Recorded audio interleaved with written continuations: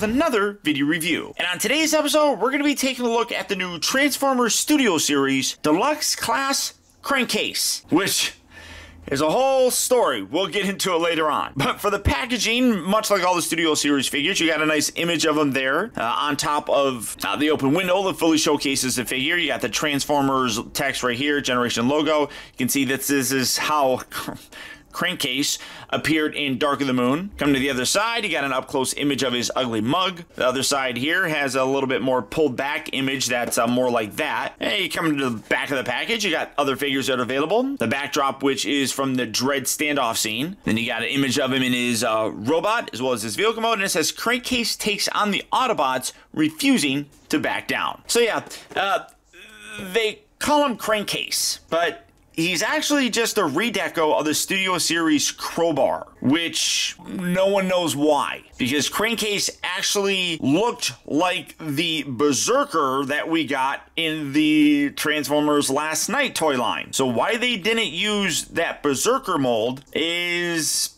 completely unknown to us. But for the packaging on this guy, that's about it. So without further ado, let's get him out here and see how cool he actually is. Alright guys, so here we have Crankcase, or Crowbar, or whatever you want to call him. Personally, I'm just going to call him utterly fucking pointless. Now, starting off first with the backdrop. It's the Dread fight scene, which, hey, just coincides with the fact that I just reviewed Sideswipe. Here's his backdrop for it. Very similar, except slightly more shifted over or moved around. I don't even know what they. I mean, like, it's basically the same thing, just slightly different. I mean, you can see that same car there. I mean, there it is. It's the same building in the background. It's just shifted over a little bit more. So it's like this is pointless as well. But I mean, hey, it's meant to, be their whole Mexican standoff scene, and yeah. So here we have them now. I personally love the Dreads. One thing that I will say is that I'm completely annoyed with the fact that we have yet to get that one Beast one. There were 3 Dreads. Mirage or Dino, whatever you want to call them, in Dark of the Moon basically destroyed the running dog-looking one. And then Crankcase and Crowbar, what was left, that fought against Ironhide and Sideswipe. Now what's weird is, and I kind of talked about this, Crankcase, in terms of robot mode, does not look the way that this guy looks. He actually looks how what was this, Dreadbot? I don't remember this guy's name, but basically, this is Crankcase, and I'll bring it out here later on. This is supposed to be Crowbar, but we already got a Crowbar. This is that Crowbar. You can see you got the little, the Dread things hanging out here.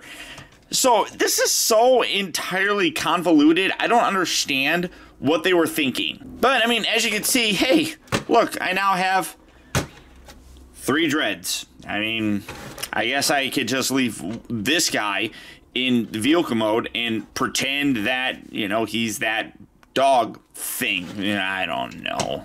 Vehicle mode wise though, you can see they are identical. Here, let me bring in that guy again, just because it's gonna be necessary for comparison. He does come with these weird things, although mine were ridiculously warped in the package. Much more warped than this one was. At least these are, I mean, I can kind of force that in the proper direction. Maybe I'll have to, boil some water, put it in there, to get it to kind of stay straight. These are nice. The gold looks pretty good. One thing that is definitely interesting is it feels like it's 2 pieces. Like, this is fused together very nicely. This, you can see, like, what's happening there. If it focuses, what's going on there? Why is it doing that? And it's doing it on both of them. So, kind of sucks. And then this, I mean, GPS, right? I'm sure certain reviewers who will hate GPS will probably complain about these. But, whatever. I don't really care. This, I personally think, looks a little bit better in the darker color. That being said, I'll save that for the robot mode. But you can see that there really isn't too much different. they were black Suburbans. Molding is exactly the same. You can see you got the Chevy logo, you got the white headlights, you got the red section here. Even the blue for the windows look about right. The only thing that I see that's really different is the original had a Decepticon logo on the sides. That's the only thing that's different. Sure would have been nice, being that this is a new studio series, if they would have went with a black plastic for that. Why could you not use black plastic for that? They've yet to be able to do it on 3 figures. Is the black dye that much expensive, or much more expensive? What the shit? Come on. But really, that's the only difference in terms of the color here for the vehicle mode, which I guess is cool, because again, they're all supposed to look the same. I mean, he's got the Decepticon logo, so I mean, the only one that kind of stands out is that guy. I mean, they all look the same. So again, it's kind of cool to do that, I suppose. He rolls. That's really about it. He's obviously that same mold, so pretty small by comparison to what a regular car should be. It is what it is. So we've seen the transformation for this guy. It doesn't change, so there he is, robot mode, and I'm amazed that he actually stood. That's quite impressive.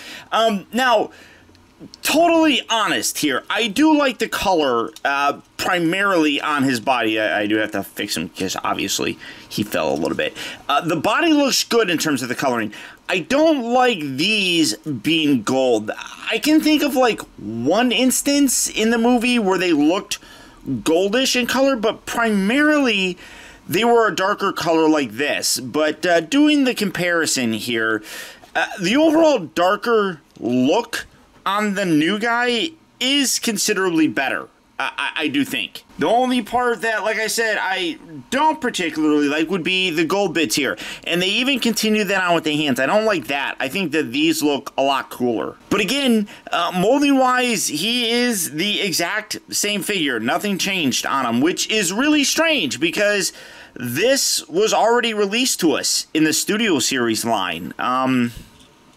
So I really don't get it. Now, I actually did use the kind of hair dryer trick to heat this up and then form this down so it drapes down on his back a little bit better, because I don't like that sticking out. I'll probably do the same thing with this.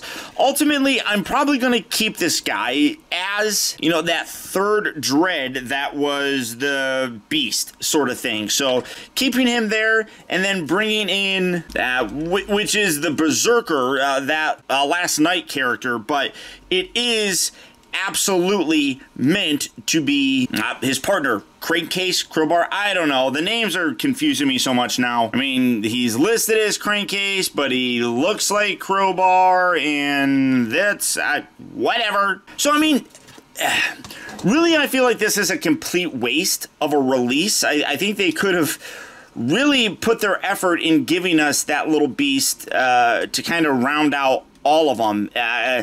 Because, like I said, there really isn't that much of a difference with this guy. And he just seems pointless, honestly. The coloring does look really nice, but, you know, or like this. This guy was pointless. Give us the Beast. I mean, this guy looks good. The paint on here is considerably better than the other one, but that other one is still a Studio Series figure as well, so it's just a waste for me. His articulation is the same. You do have a little bit of a hinge right here. You have the rest of the head, which is on a ball joint. The shoulders here do have a hinge as part of the transformation. Then you have the ball joint there. You do have a rotation at the middle portion of the bicep. You have an elbow hinge right there. The wrists move in and out as part of the transformation. No waist rotation. That's all locked into place, but I feel like I'm fiddling with this a little bit more, like it should be more extended, but you know, whatever. I don't really care that much.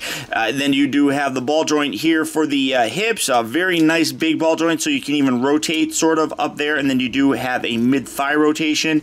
You have the bend at the knee. Feet don't really do shit. They kind of hinge forward and back, so you can get him tippy-toeing. I'm tiptoe. Oh, that kind of looks like he's wearing high heels right there. So is this guy worth putting in your display? Yes, he is, on the caveat That's a fancy word. The caveat that if you have not gotten this dude right here, then pick this guy up, because he does look better. But otherwise, this is a waste of a release. Just kind of fills things in. I mean, he's going to be in my... Oh, I didn't fold that all the way down. He's going to go in my display, just because I do like the way that he looks, although the foot is starting to flip and suck. Because I folded that back, so does that work better? Yeah, I guess it does. So, I mean, he works better in terms of a color for the character, but I don't feel like he's a figure that you need to run out and rush to try to find him. If you pay more than the regular retail on this guy, you're probably crazy, or you're a YouTube toy reviewer. So whatever. But all that being said, if you do want to pick him up, he is available at online retailers. He's also at various retail locations right now. So if you are looking for him, good luck and happy hunting. Or you can keep it simple and just order them from Big Bad Toy Store. For that, I'll put a link down in the video description where you'll go to BBTS and you can check out availability on this guy as well as the rest of the wide range of Transformer figures. But beyond that, guys, that's about it. Remember, if you like this video, I would really appreciate your support simply by hitting that little tiny thumbs up button. Let's see how many likes we can get on this video for a figure that sucks. Okay, well, the figure doesn't suck, but you get the idea. Also, I want to send a huge thank you if you made it all the way to the end of this review. Another way that you can really help support my channel is making sure that you watch a video all the way through. And if you did that, thank you. Also, I want to send a huge shout out to all of my patrons, who through their continued support, now more than ever help to make reviews like this possible. And finally, remember, the real trouble with the world is that too many people grow up. Thank you for watching and taking the time to be a kid.